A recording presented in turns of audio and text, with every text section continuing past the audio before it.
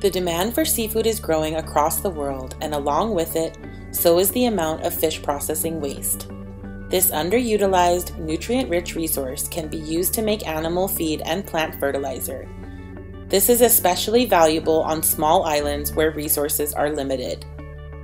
With funding from NOAA, Aquafeed.com LLC has developed simple formulas and techniques for these purposes, which are demonstrated in this training video. Fish processing waste consists of fish carcasses, heads, gills, skin, bones, tails, fins, cartilages, ligaments, and other discarded fish parts. Small island businesses can source this waste from fish wholesalers, as well as restaurants and retail fish counters. Wholesalers often have large grinders with 1-inch die plates to begin grinding down the fish processing waste. When transporting and storing the fish processing waste, it is important to keep it cold to maintain quality. To maintain the cold chain, keep fish processing waste at temperatures of 40 degrees Fahrenheit or below. Any fish processing waste can be used to make fertilizer, while only top quality fish processing waste should be used to make feed. There are different ways to make feed using fish processing waste, but the main part of the process is the same for each method. First, regrind the fish processing waste with a meat grinder. Some of the harder parts of the fish, such as bones, fins, and ligaments, are more difficult to grind and may build up behind the die plate. In order to make feed that is nutritionally optimal for fish, all of the processing waste must be reduced to small uniform-sized particles. To do so, small-scale producers can regrind the waste using smaller die holes with each pass-through, starting with a 1-inch die, then a 1/2-inch die, and finally a 4.5 millimeter die. Commercial producers can use a bone paste grinder instead to easily reduce the particle size of hard bones, ligaments, and other tough fish parts. Following the formula in the manual, measure out the appropriate amount of fish processing waste, salt, and starch, such as flour, and mix vigorously together for about 20 minutes to form a fish paste. Small batches of feed can be made using a 5-quart stand mixer, while larger batches can be made in a 30-quart or other large mixer. Once the paste is formed, use one of several simple methods to make feed. The fish ball method produces balls similar to those popular in Asian cuisine. To make fish feed balls, form paste into balls and drop into hot water that is approximately 185 degrees Fahrenheit or 85 degrees Celsius. Cook until the fish balls float, and then remove them from the water and place on a drying rack in the sun or in an ambient air drying cabinet with fans. To make pellets, first partially cook the fish paste in 185 degree water. Then allow the semi-cooked paste to partially dry before putting it through a meat grinder to form noodle-like strands. It is important to only semi-cook and semi-dry the paste prior to putting it through the meat grinder so that it will not stick together when extruded, but will hold together as pellets to form a pelleted feed.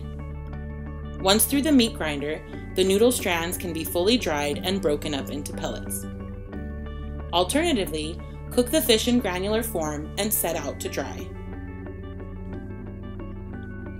To make floating pellets, put fish paste in a Ziploc bag. Cut a small hole and squeeze or pipe out a strand of fish paste into hot water.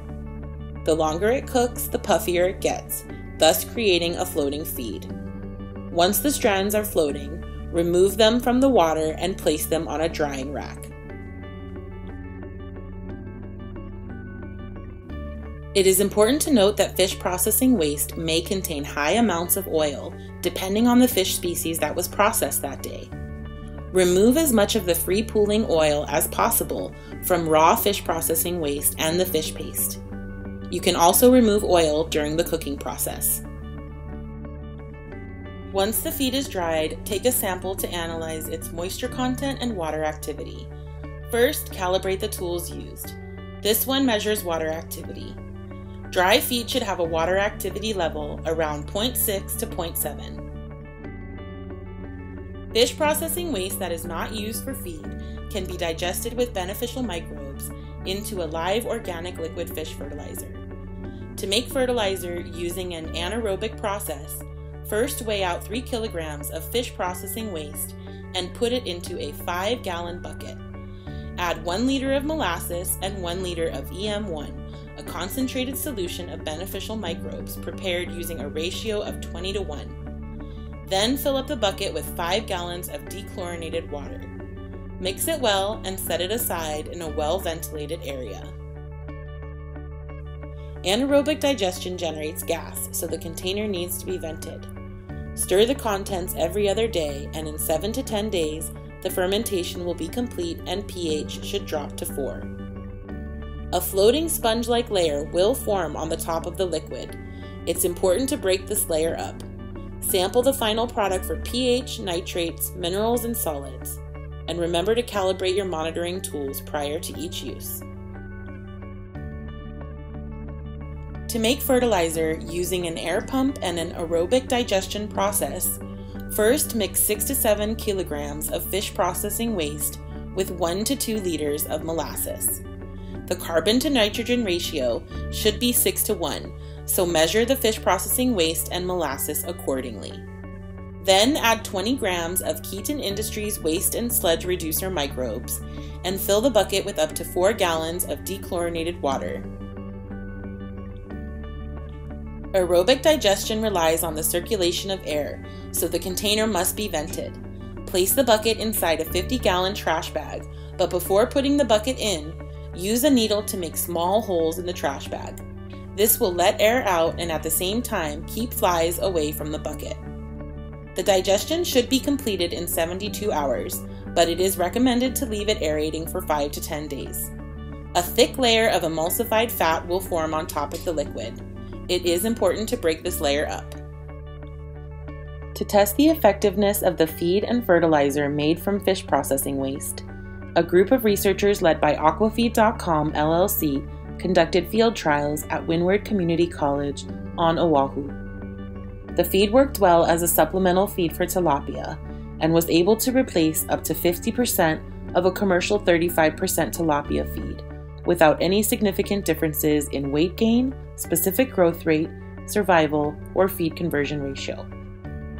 At the 25% replacement level, the supplemental feed performed better than the commercial feed.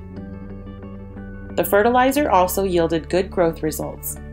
Trials to compare the Aquafeed LLC fertilizer with commercial liquid fish fertilizer from Alaska found that the Aquafeed fertilizer produced a significantly greater amount of cucumber fruits and also showed numerically better parameters for all plants. To learn more about the simple techniques and formulas presented here, visit aquafeed.com and download the corresponding manual.